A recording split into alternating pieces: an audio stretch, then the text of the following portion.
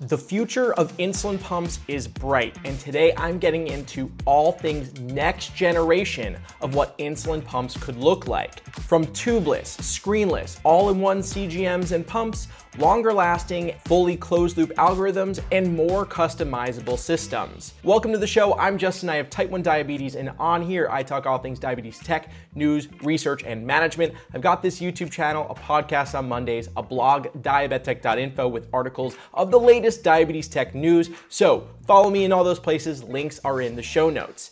Today, I'm guiding you through what the future of insulin pumps are going to look like, from things that we already know are in the works to just general features that I want to see in this next generation. There are so many cool features and new hardware that is planned for the future that you should keep in mind as you're thinking about, well, what system do I want to get next? And today's episode is brought to you by our sponsor, Thrivable. But more on that in a bit. Let's get into it. Let's start with a big one, tubeless pumps. We already know that most of the companies are working on a version of their tubeless pump.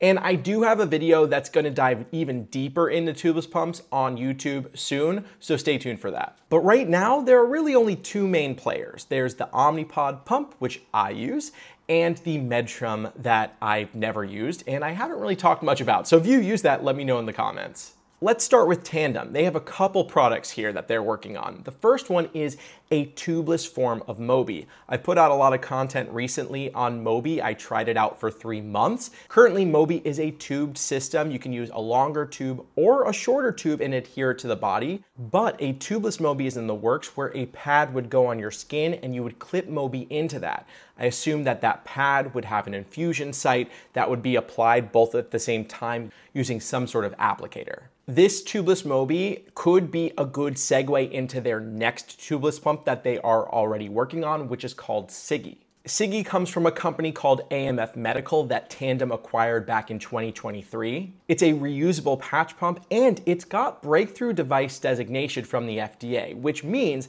that it could be streamlined through the FDA process. It is a rechargeable pump, just like Mobi. It has its own little cradle. Earlier reports of this device from AMF Medical said that users would get 2 of these pumps, so one can charge while the other one's being worn. This is a reusable pump, so one piece of it would be used all the time, but that pad is disposable. You would take that off and put on a new one, then just clip the pad in. It is waterproof too, so swimming and showering should be fine with it, just like Omnipod. And interestingly, what I like about this device is it uses cartridges similar to what we'd see in the InPen Smart Pen. They're these long tubes that you just put into the pump, and then you don't have to put insulin into it. It could be a much easier experience, and you could take that cartridge potentially from one pod to another. Next, we've got Beta Bionics working on a tubeless pump. I actually had them on my podcast and they told me all about it, but I am very excited that they're getting into the game. So Beta Bionics is known with their pump that there's no carb counting with it. You just kind of log how big your meal is, whether it's small, medium, average, or large. So this device could potentially be used in a similar way with the same algorithm. Beta Bionics just showed off its tubeless pump at ADA 2025. The device is dubbed MINT, which is short for mini insulin therapy. It's a 2-part durable device. One part are the brains, that is reusable, and the disposable, that's connected to a patch or an adhesive, and it contains the batteries, meaning no charging is needed for this device. Mint is slated for release by the end of 2027. I've got a lot more to say about this pump and will do a deep dive in my tubeless pump video coming up, but if you want a deep dive right now on all of the features, what I think about them, and how they'll impact the industry, I just released this article for all access members.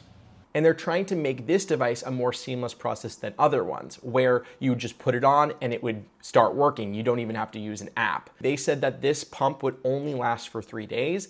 I think that they should start with at least 4, maybe get a jump ahead of what pumps can currently do, especially that we're seeing other pumps that are already working for 7 days. I think it's funny to be working on a pump that's going to come out in a few years that still only has those 3 days when, Shouldn't we be aiming for more? Not tubeless pumps, of course, just the extended infusion set from Medtronic, which I'll get into in a second. Speaking of someone who is working on a tubeless pump that lasts 7 days, Medtronic. I have reported on this pump a fair amount. There's a lot we know about it already. One is that it would hold 300 units of insulin. This is 50% more insulin than tubeless pumps today. And what's great about that is people with type 2 diabetes who take more insulin each day will be able to wear this type of pump to the full maybe 3 days, and people with type 1 who may be using less insulin could even potentially wear this for a week. Medtronic says that they are working on using their extended infusion set, that 7-day infusion set, on this device. The pump is said to be modular, so there would be multiple pieces, possibly similar to Sigi, and Medtronic recently sent out a survey to users about what color pump they want. So here is what that looked like.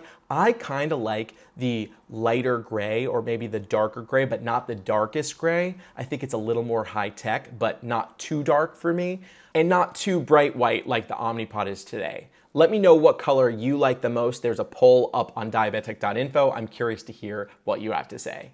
And Medtronic's got a new line of CGMs coming, the Simplera, and a partnership with Abbott. I get into that in my CGMs video. You can watch that with the link in the show notes where I kind of go through all of the CGMs that are coming out this year and beyond. That is a must watch after this. Now, I wonder, are more infusion sets, are more pumps working on lasting that full 7 days? They are, and I'm about to tell you. But first, let's hear a word from our sponsor, Thrivable. I am a huge fan of diabetes tech. The pumps, the CGMs, the apps. It is honestly incredible how far we have come. But these innovations don't just come out of thin air. Healthcare companies need real patient insights, and that's where Thrivable and you come in. Thrivable runs research studies focused on people living with diabetes that help shape the future of diabetes care for all of us. They partner with the biggest names in the industry to make sure patient voices are part of their product design decisions.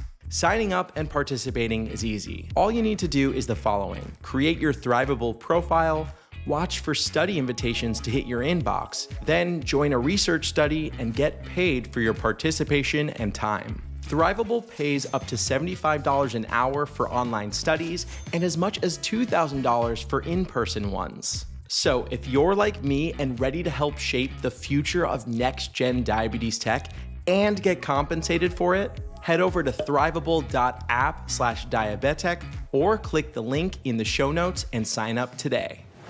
Medtronic is working on their next generation tube pump, the 8 series, and this would also last up to 7 days with their extended infusion set.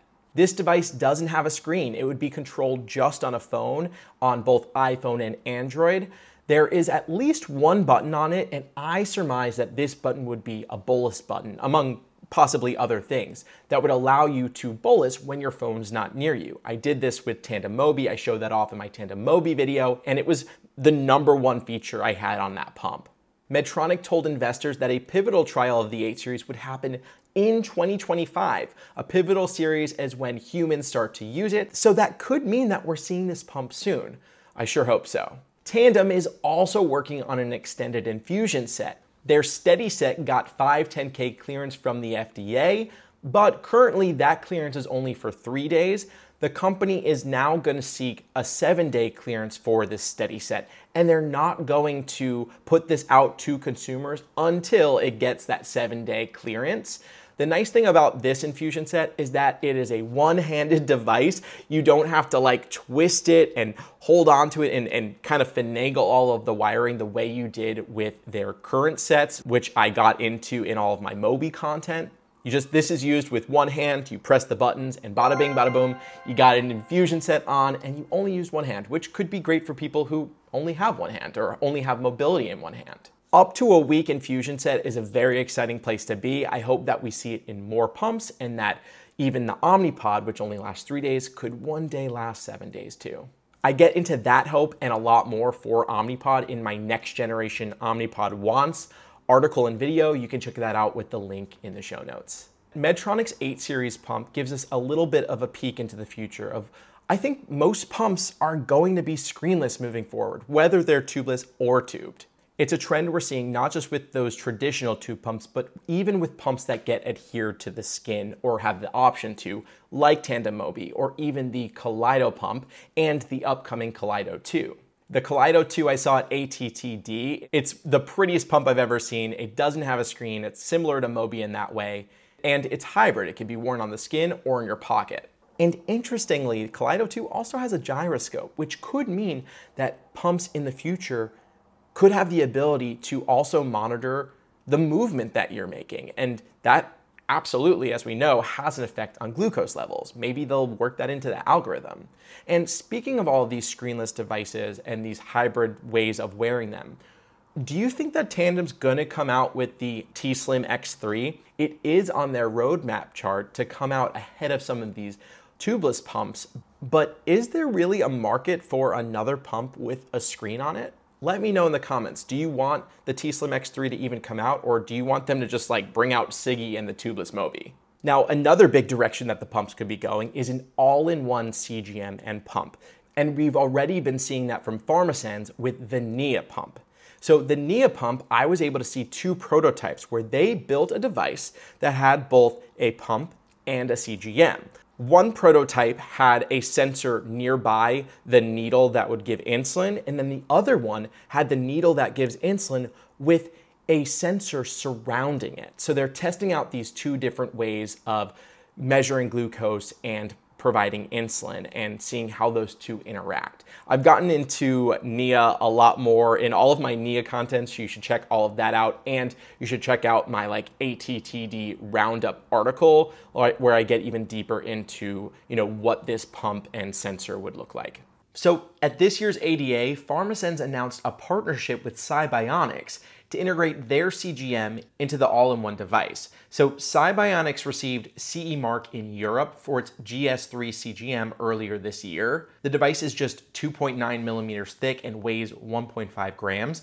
This can make it easier to integrate that smaller CGM into the all-in-one device. Medtronic is also working toward an all-in-one device. I got my hands on this slide that shows their trajectory that leads them all the way to a patch pump that has a sensor.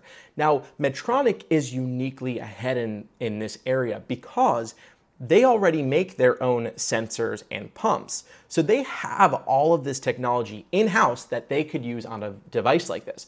This next generation of pumps could also be fully closed loop. The pumps today are hybrid closed loop. You need to interject with your activity and your foods in order to let the pump know what you're doing, and then it can adjust therapy.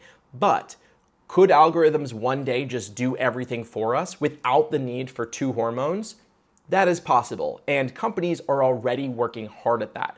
One company that's spoken about it a bit is Omnipod with their evolution algorithm. This would be their next generation algorithm, what comes after Omnipod 5's algorithm. They've already tested this with people in a fully closed loop situation. So they tested it with 2 groups, type 1 and type 2. For people with type 1 diabetes, they had a 37% time in range with their current system with no logging of food or activity. And then it went up to 57% time in range with this newer algorithm. With type 2, it went from 52% to 65%. Of course, these percentages are significantly lower than the ADA standard of care, which says that we should be reaching at least 70%. But the fact that we've gotten this high without even putting in carbs, that's a start. And I know other companies, I've even had a few tell me that they're working on this next generation of algorithm. And I hope we can get to a place where we could get at least 70% time in range without lifting a finger. No matter what happens, there is so much going on that something's bound to happen to make diabetes easier to manage. Thank goodness for technology. Of course, we want a cure, but we've got the tech and they are working real hard at making it even better. What technologies do you want to see, or which ones do you expect to have the biggest impact on diabetes treatment? Let me know in the comments. Watch my video on all of the CGMs coming out this year, all the updates and what's coming out after that. And stay tuned for my video on all the tubeless pumps, kind of diving deeper in there. Make sure you are subscribed here on YouTube, and you've got to follow me and subscribe on diabettech.info because all of the latest in diabetes tech, news, and research goes on there first, and then it goes out to other platforms. But that's where you'll find out what is going on immediately. Plus, you'll be subscribed to my newsletter where you'll get access to giveaways and even more. Thank you for watching. I'm Justin, and I'll tech you later.